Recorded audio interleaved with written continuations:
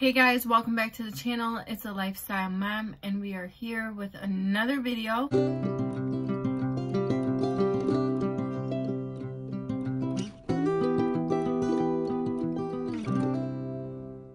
Make sure you guys like, share, and subscribe to this channel.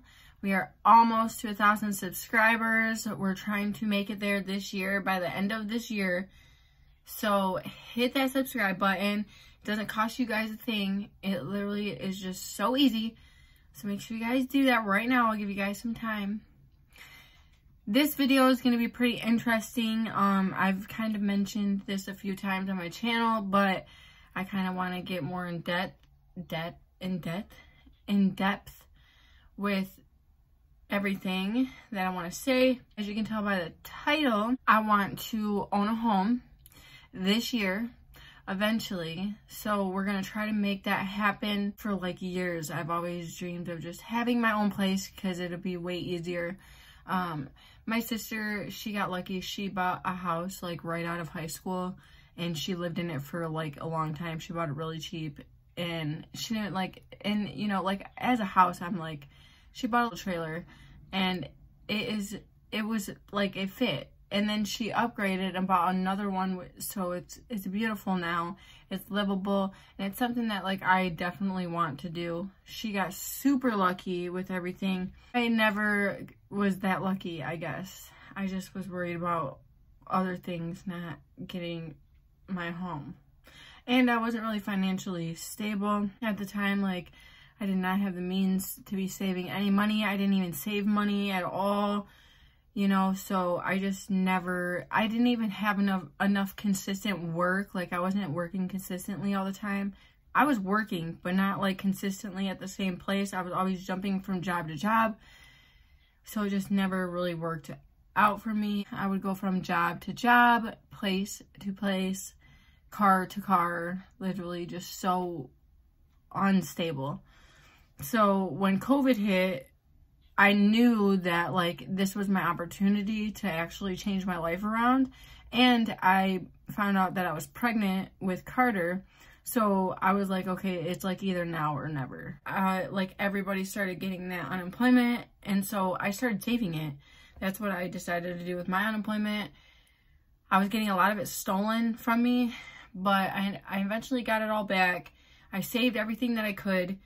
And I started becoming more financially stable because I think that, like, I just started liking the fact that I had money and I could do things if I was in an emergency. Plus, I didn't have a car going into COVID. Like, I didn't have anything. I didn't have a place. I was living with my mom's friend when COVID started. So I had no money, no job. I moved 2 hours away. I quit my job that I was at to move. So it was like I started completely over. I also had like help financially from like DHS. They helped me. I had to take a bunch of classes and they helped me get a job and everything. So I felt grateful for that, but that's like kind of what started. I got a job. I started saving money. I saved up slowly. I saved up $500 and I bought a car finally after like 2 years of like not having a car. I finally bought one, and let me tell you, I've had a car since I was 18, and to not have a car when you're like in your 20s and you got a child, it was rough. So I never had not had a car before. So I bought a car for $500, and I continued to start saving more money after that.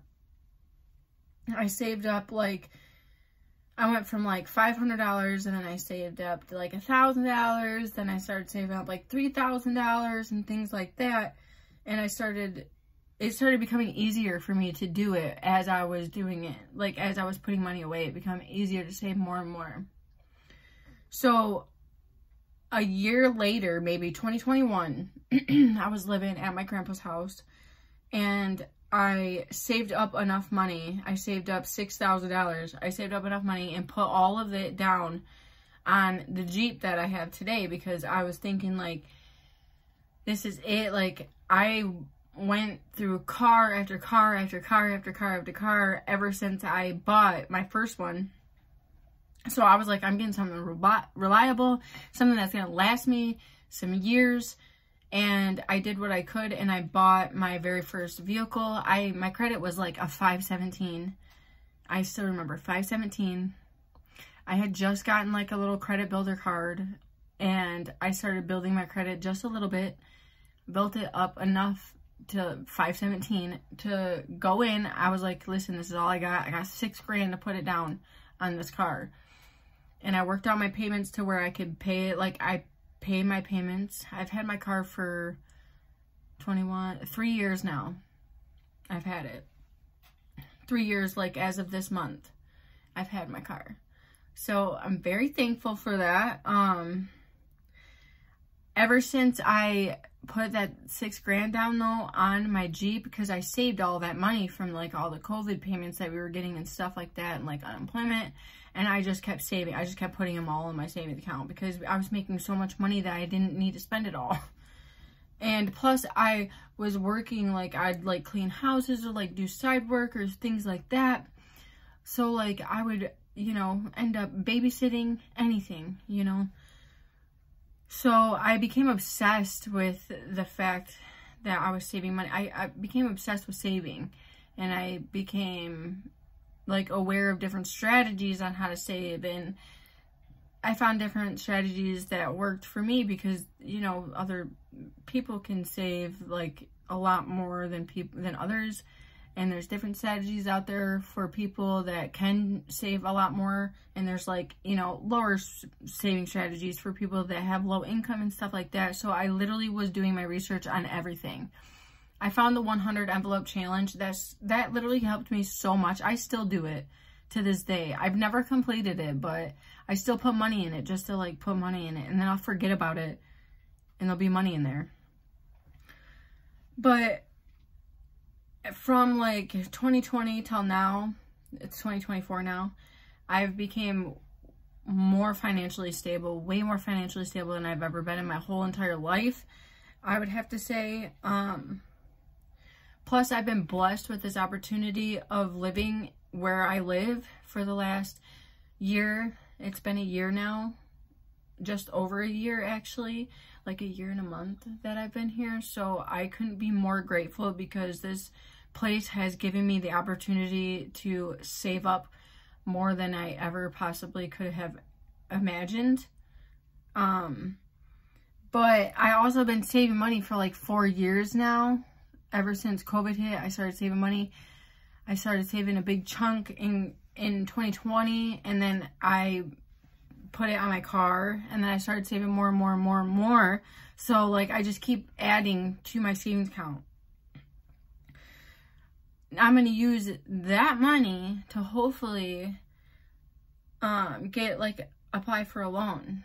Hopefully I can get approved for things like that. But I become more financially stable. If I can work at this job for like another few more months, like 7, 8 more months, I'll almost have 2 years under like 2 years work history just from one place. And then previously I was working at like a nursing home, and I worked there for like almost a year, so I got the work history.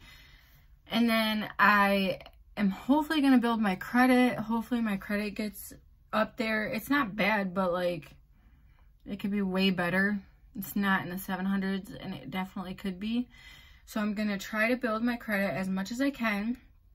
And also another up for me, I guess, is that me and my boyfriend ended up taking this homeowner class. It's like a webinar, and you can go on it. You can go on the website. It's like michigan.gov. It's all over there. You guys can apply for it. You can request for it. But it's a 6-hour class, and after you complete the 6-hour class, you get like a certificate of completion. And then once you're done with that, when you're ready to like buy a home or ready to like purchase or get a home loan or anything, you can take that, and that is used as one of the requirements to get the DPA 10K loan, the down payment assistance loan in Michigan. One of the requirements is that class, so I already have it down. I already have it. And it's good for, my certification is good for 12 months. And I'll be looking for less than that. Plus, after the 12 months, if I don't find something, I can take that class again and get recertified. So it's really cool.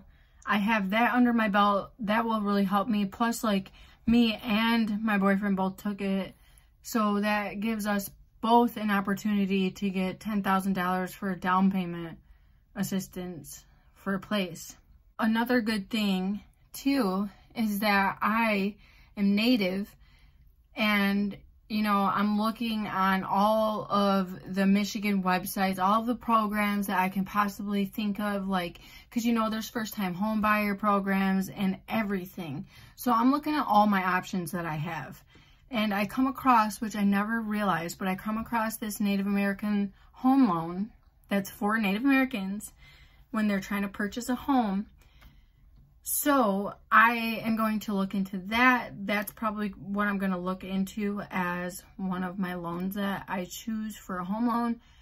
It's really good, like, requirements and qualifications, like really good, I don't know what to say. A really good quote, like you got a really good premium and stuff like that. You got a really good payment, really good down payment, really good percentage. Like, everything about it helps for Native Americans get into homes for a lot cheaper, I guess. So they're not paying a fortune. Home buying is really expensive right now. And I ain't got no money like that, but I'm telling you, I'm just trying to build my credit and get a little bit of money under my belt. Like I said, my goal is $20,000, and just, that'll get me somewhere. That'll get me somewhere. And then I got this class that will help me. It's a requirement for that down payment assistance that gives me $10,000 for a place. And then if Matt also gets it, that's $20,000 for a home. On top of the money that I'll have, like, I'll be able to do so much. There'll be so much that I can do. So I'm really praying that this is my year. Stay tuned, because I'm going to vlog all of this with you guys. My whole home buying process. I'm buying a home.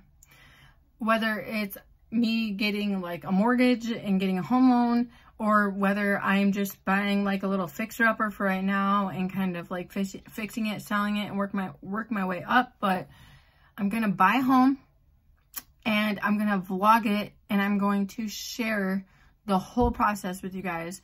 So if you guys like to see stuff like that, please subscribe to my channel. We are going to be monetized this year. I have a feeling we're going to be monetized this year because I am gaining subscribers like crazy. We are almost to 1,000 subscribers. So make sure you guys are hitting that subscribe button. If you guys are watching my videos all the time, you guys might as well subscribe. And I will see you guys in tomorrow's vlog. Thanks. Bye.